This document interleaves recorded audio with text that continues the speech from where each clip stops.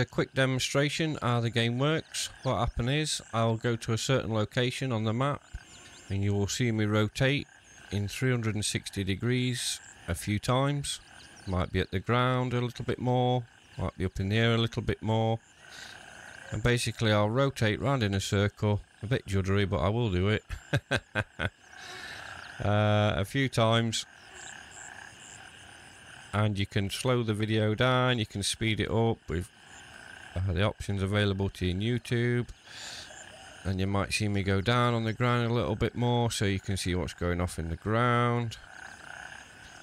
And basically I'll keep rotating a few times so you get a good idea where I might be. Then it's up to you to select the map where you think I am.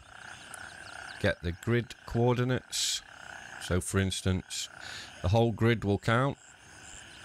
So it'll be 168115.